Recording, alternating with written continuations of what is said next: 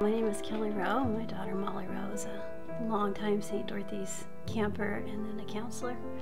And our family is Friends of St. Dorothy's now. So I'm Marissa. I am a camp nurse here at St. Dorothy's. I've been coming here for 10 years for a special health camp for kids with transplants, ages 8 to 18. And they've had a transplant at some time in their life, and we come here and we do the medical management for the children while they are able to enjoy summer camp activities. I am Kirsten Cotton Sheldon, and I work at Lucille Packard Children's Hospital at Stanford, and I'm the coordinator for the hospital for St. Dorothy's Rest. Molly was, I want to say Molly was 8 years old the first time Mary Burge at Packard approached us and talked about this wonderful camp for kids with transplants and how great it would be for Molly to go.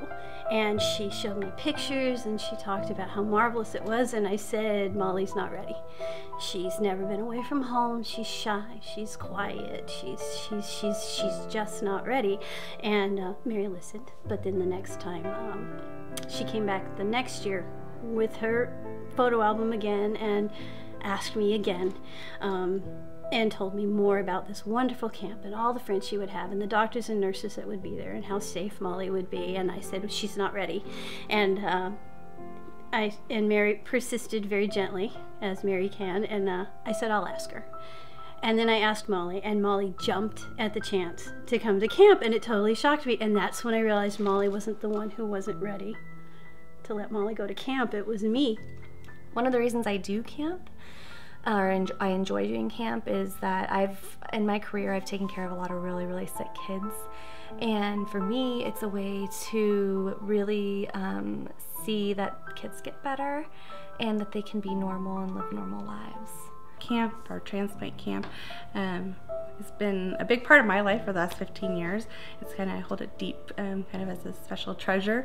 She found a lot of kindred spirits up here, and she wasn't different because she had scars or she had to take medications, and that never bothered her. I don't think she was ever self-conscious about it when she was at home with her friends who didn't, but I think when you've got something wrong with you medically, it makes people uncomfortable. And I think even loving people who feel sorry for you, pity isolates you.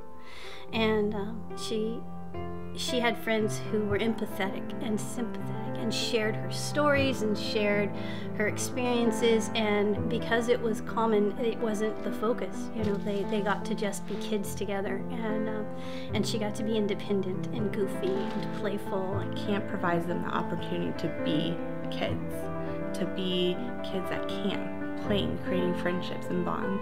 And that really makes me feel better about what I do,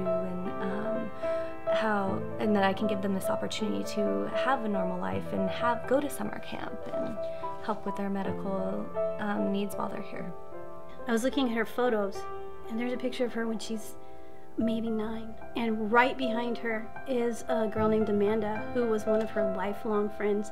I've watched those kids grow up together in the pictures, and their kidney transplants, their liver transplants, and their heart and lung, and they would have never, ever, ever met if it hadn't been for here. Even though they all went to the same hospital, they would have been going to different clinics on different floors on different days. They may have passed each other in the hall and never, ever known, but because of their sharing time here at St. Dorothy's, there are these amazing, lifelong, tight friendships that formed around this. And it was the most amazing gift ever that I never expected. I wanted her to have a nice time in the sunshine and camp and hike, and instead she found this community that extended beyond St. Dorothy's. She went on her first road trip with girls from St. Dorothy's.